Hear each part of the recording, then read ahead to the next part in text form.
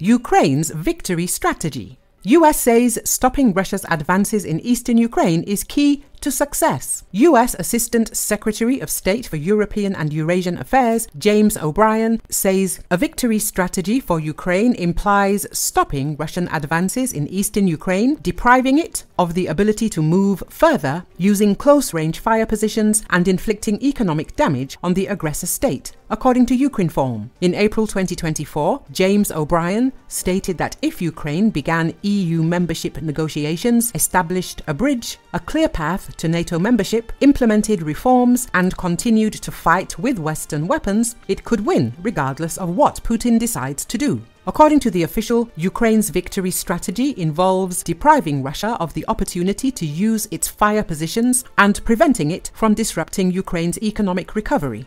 It can be achieved by supplying Ukraine with air defense systems and other weapons, allowing it to persist in its fight for an extended period of time. The US State Department representative also noted that defining Ukraine's success means it should eventually control its internationally recognized territory. Last week, Biden's administration officially announced a change in priorities for supplying missiles for advanced air defense systems, redirecting orders from other countries to meet Ukraine's needs. The situation on the front line in eastern Ukraine is worsening, but local defenders are so far holding firm against a concerted push by Russia's bigger and better equipped forces. Cities in Russia's crosshairs, including recent target Chasiv Yar in eastern Ukraine, are pulverized by Moscow's missiles, drones and glide bombs. The Donetsk and Luhansk provinces together make up the Donbass, an expansive industrial region bordering Russia that President Vladimir Putin identified as a focus from the war's outset